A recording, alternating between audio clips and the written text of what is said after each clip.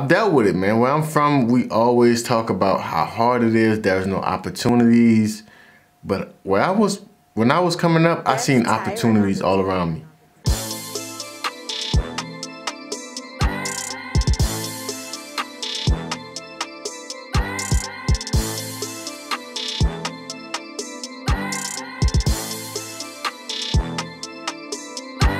What's up, everybody? Welcome back to another episode of the TRÜF Life Podcast. I'm your host, Tyren Johnson, professional basketball player in France. If you are new to the channel, welcome. We're with our fourth season. The last season was our financial literacy season, where we done 10 episodes where we just focused strictly on financial literacy. Now, this is not a finance podcast, but I felt like it was an important topic that kept coming up amongst the people that's following me, or amongst the people that's commenting and interacting with this podcast.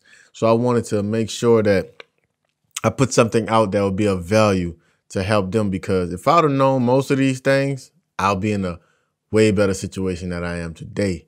And this podcast, TRÜF Life, stands for Take Respect Until Freedom. And one of the fastest way to get freedom is to get your money in order. So I really want to focus on that. But we're done with that. We're back with the self-development.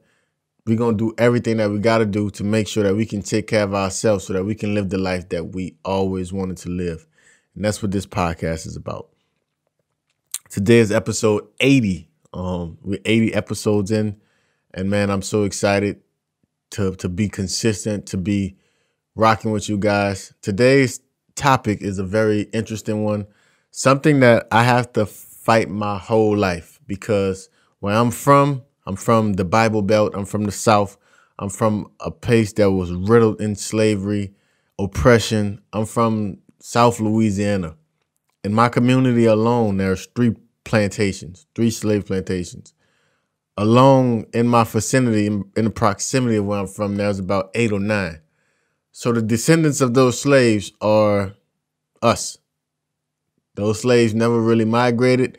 Slavery was ended, and those people just kind of formed their own little neighborhoods around the town.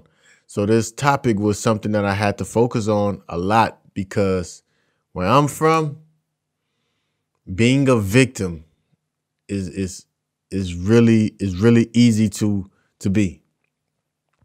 So this episode 80, is about avoiding victim mentality. Let's define what victim mentality is. I've done some research, and I got kind of like one common answer, that victim mentality is an acquired personality trait in which people tend to view themselves as victims. By doing so, they often feel like they lack control over the events in their life. There are a few reasons why people may possess a victim mentality, but to stop playing victim, you have to become aware of it and take ownership of your perspective. The power is indeed in your hands, or should we say your mind. And they outline like 5 causes of victim mentality. It's betrayed trust, intense emotional pain, past trauma, codependency, and a history of manipulation. Man, that was a good definition of what I think that the victim mentality is. And I've dealt with it, man. Where I'm from, we always talk about how hard it is. There's no opportunities. But when I was coming up, I seen opportunities all around me. My role model coming up was Primetime and Corey Webster. Primetime was my motivation from afar. I didn't know him personally. Corey Webster was about 10 houses down the street. I didn't know Corey personality work. I didn't know Corey personally coming up, but I watched him, and I watched how he moved. I watched the things he did. I watched how he carried himself, and I mimicked it. When he went to LSU, we went to LSU. When he went to the NFL, we went to the NFL. And just seeing a guy getting it from where we came from like that, it really put a spark in me and be like, oh, I can do it too. So I was like, there's no excuses. I'm hearing what you're saying, but I'm looking at you. I'm looking you out of shape. You're obese.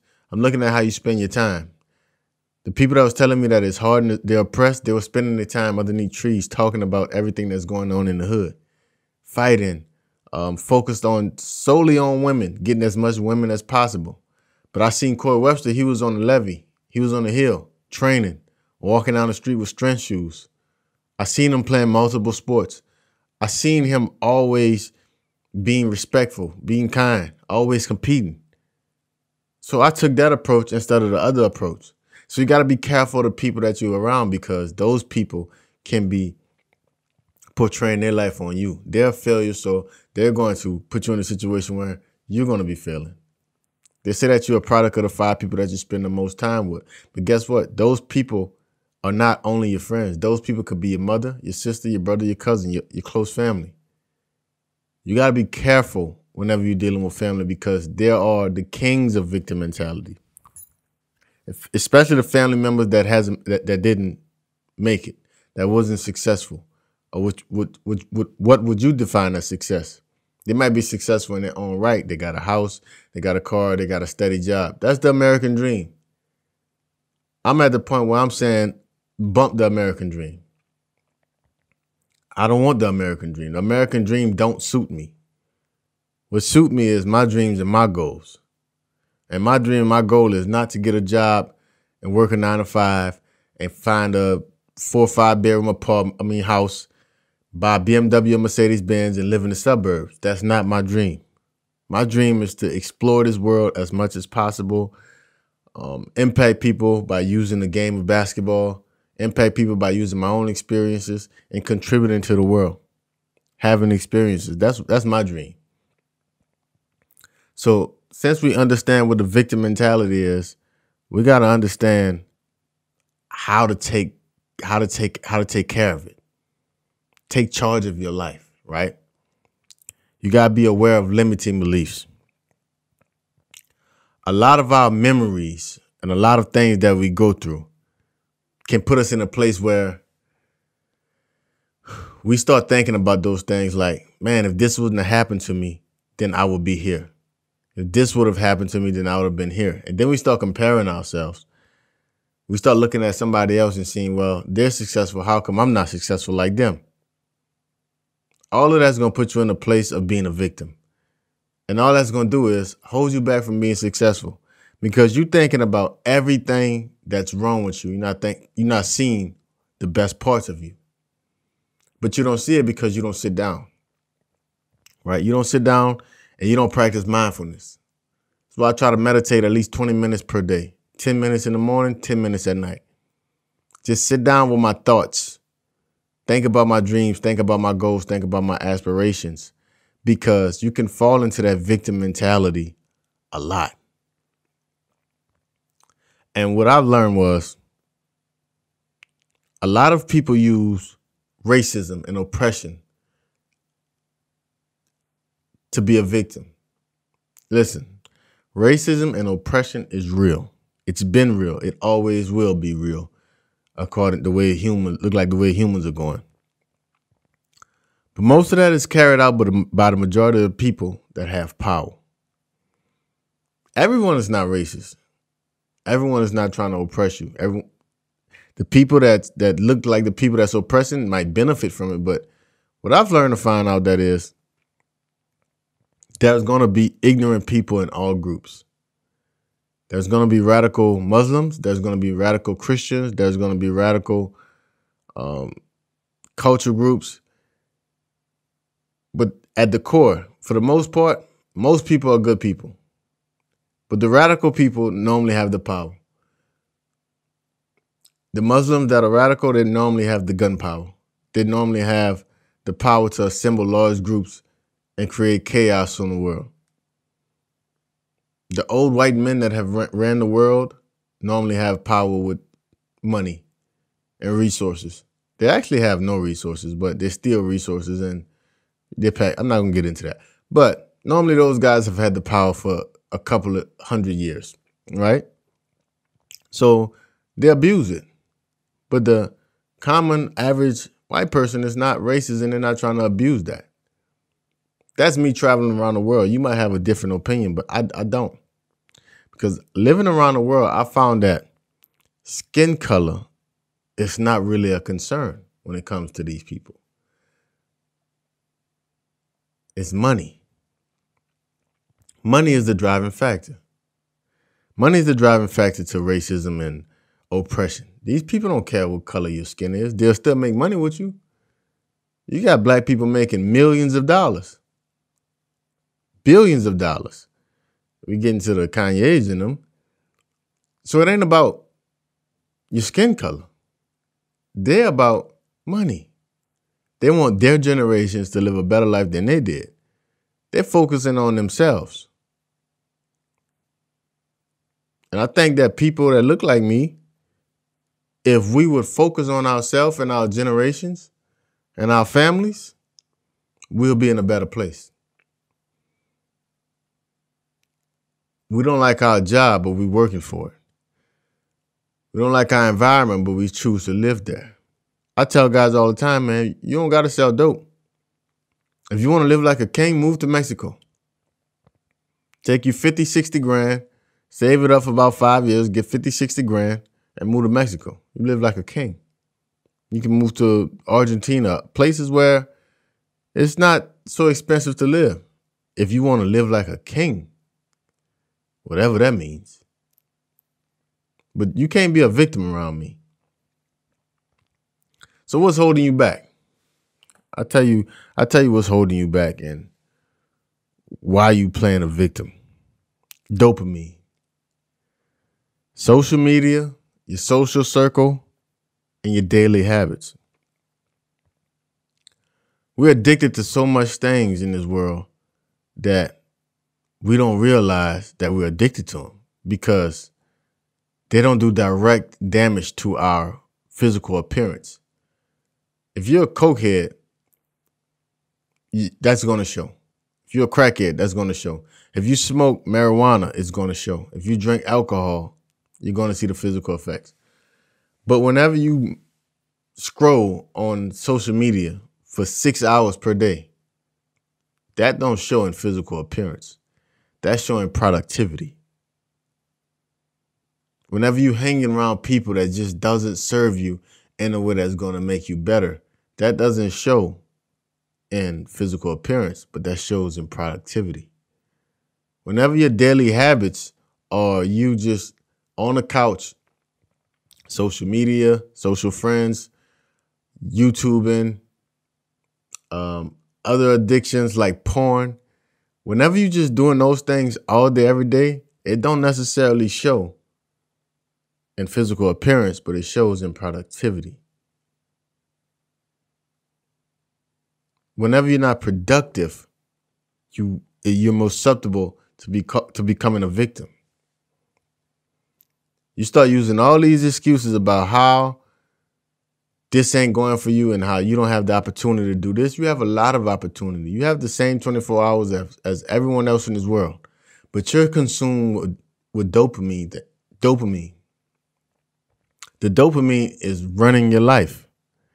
When I tell you your screen time is about 9 hours a day, and you think that's normal to be looking at a screen for 9 hours a day, that's crazy. You know what you could do with those 9 hours? In 5 days, that's 45 hours that you could have been spending building, learning, connecting. That's what you could have been doing in those 9 hours. But you'll waste those 45 hours, and then whenever you're trying to get whatever you're trying to get doesn't work, you'll say, oh, well, I don't have no opportunities. You got opportunities all week. You got opportunities all week. I hear guys say, coach don't give me the ball. Or my teammates don't give me the ball. I hear guys say, the GM, they're trying to cut me. I hear guys say, this system doesn't fit me. Man, nobody care about that, man. I don't think no coach is going to deliberately try to not have you successful. You not successful, the coach not successful. I don't think no GM is deliberately going to try to hold you back. You not successful, he not successful. I don't hear no coaches trying to hold Mike James back or Shane Larkin back. I'm talking about European guys. I don't hear nobody trying to hold Kevin Durant back. If you ain't getting the ball, go get it. Nobody ain't telling you that part. If you ain't getting the ball in the offense, go get it. I'm talking to basketball players right now because this podcast, we focus on everybody, but I also like to tap into like guys, a lot of basketball players watch this. You can get offensive rebounds. You can run the court in transition. You can set good screens. Go get the ball. Make it obvious. Post up. You can post up hard. You can cut to get open.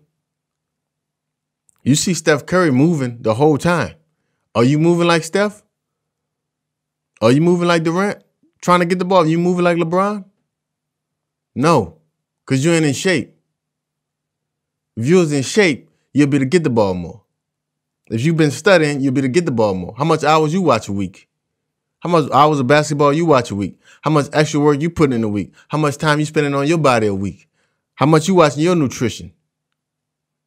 How much weed you smoking? How much alcohol you drinking?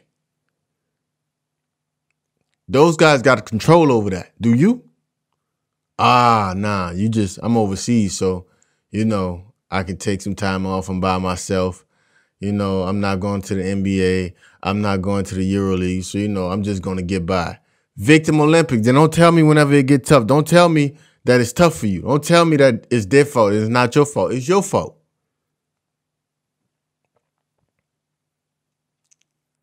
I can't take the Victim Olympics, man. I can't take people that complain because we got the power to control everything. You got 24 hours in a day. You choose on how you spend it. I don't care if you married. I don't care if you got kids. I don't care if you got your homeboy living with you. There ain't no excuses. You got 24 hours.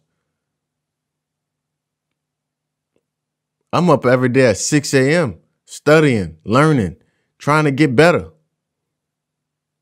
Because I've made it to a point to where I'm comfortable in life, but I still want more.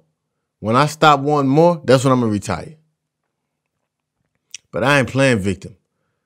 I ain't saying, yo, I've been dominating France for about 5 years and I ain't getting the contracts I want. I ain't playing victim. Now I'm gonna just keep on doing what I do and let everything else fall in place.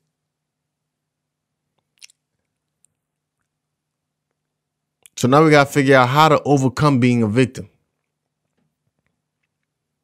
Don't be a victim. Get resources. I generally think that dopamine is what's holding most people back. You focusing on things that don't matter. If you focus on contributing, leaving an impact, and being of use, you'll be okay. To go back to guys that's playing basketball overseas, I really think a lot of you guys are really struggling because of porn. We're by ourselves all day, every day. We're in foreign countries. A lot of us don't speak the language. A lot of you guys cut on porn and spend hours, and you become addicted to this. You're losing energy. You're losing focus. That shit just puts you in a bad spirit. I've been there. Nothing good feel nothing. Whenever you have no control over that, nothing about that feels good. Put the porn down, man. Put the porn down and start having some purpose. Start scheduling your days. Start setting some goals. Start setting some priorities. Once you do that, you're living with a purpose. One way I avoid the victim mentality is by acting like I'm already where I want to be. I get up, I get dressed. I make sure that I'm well groomed. I make sure that I'm smelling good. I make sure that my hygiene is up. I make sure I'm well studied. In my mind, you see me as Tyren Johnson, but in my mind, I'm Cristiano Ronaldo. I'm LeBron James in my mind. How would they act? How would they come up? Let me go clean my car. I ain't driving a Mini. I ain't driving a Mini Countryman. I'm driving a Lambo. No, I'm not in this apartment. I'm in a penthouse, downtown, Brickell, Miami. That's where I'm at. In my brain, I'm already there. So when I get there, I'm not impressed.